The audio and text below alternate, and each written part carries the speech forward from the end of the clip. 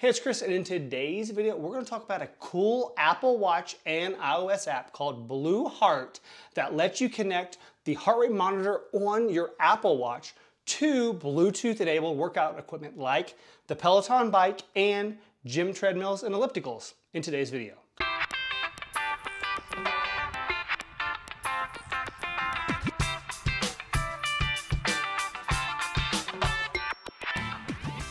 The Blue Heart app was recommended by a YouTube viewer, and I thought I'd check it out. I get lots of comments. It's probably one of my most #1 questions is, can I use the heart rate monitor on the Apple Watch to display the heart rate on the Peloton bike? Blue Heart app basically takes the heart rate monitor information from your Apple Watch, retransmits that using your iPhone to Bluetooth-enabled workout equipment. And they can actually see that signal now, and it works just like a Scosche or a chest heart rate monitor. The app is free if you're willing to deal with ads, and the ads do suck. They're not short ads, they're like 30-second ads. And then for $10, you can get rid of the ads and be able to easily jump into a workout. There are two parts to this. There is the iOS app, and then there's the app that's on your watch. Once open, there are a few options here to start a workout on the Apple Watch. There's spin, run, row, and then hit. I'm obviously going to do a spin class here on the bike. Once you hit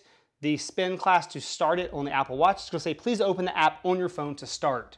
So once you have that open, it says grab your water and a towel and hit start when you're ready. Now you hit start on the iPhone. The ad's over, you can hit done. Hit the X up top, and now you're ready to go. So it says connect to your equipment. Look for Blue Heart or Christopher's iPhone, which is the name of my iPhone. Here's the 30-minute intervals arm I want to do with Emma. So I click that and hit start. Bluetooth audio connected. So my workout headphones are connected, heart rate monitor connected. And here you'll see when you click that, now you get, so I get to focus. So once you click that, now you get Blue Heart Connect. Boom, it's connected, and now it's going to start reading. As you can see there, 103. I just did some strength training earlier here in the home gym.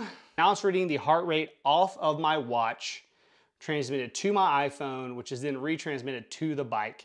And the real question is, what is the lag? As I start to do intervals, what is the lag between when it actually picks up?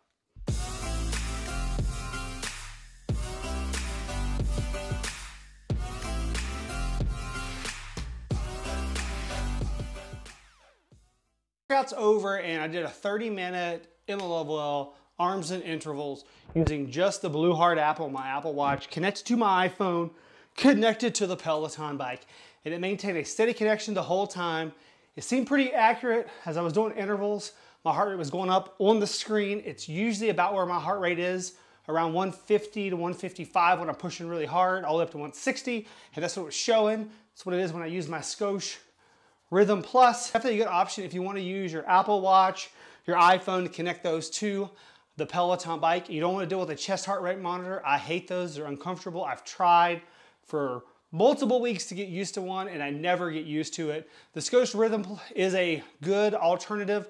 It goes on your forearm or your bicep, but it's like 80 bucks. Here, if you got an Apple Watch, you got an iPhone, and you don't mind dealing with ads that last 30 seconds before working out, you can use the Blue Heart app for free or pay 10 bucks to get rid of ads, and you got a great way to track your heart rate using your Apple Watch on your Peloton bike. So hopefully you've enjoyed this video. If you did, give me a thumbs up down below. If you want to see more videos like this on the Peloton bike, I got a Peloton tread coming here in about a week. If you want to see videos on that, hit subscribe. And if you have questions or comments, or you know of another app like Blue Heart that is completely free with no ads, hit me up down in the comments below. I'd love to check it out, and I'll catch you guys in my next video.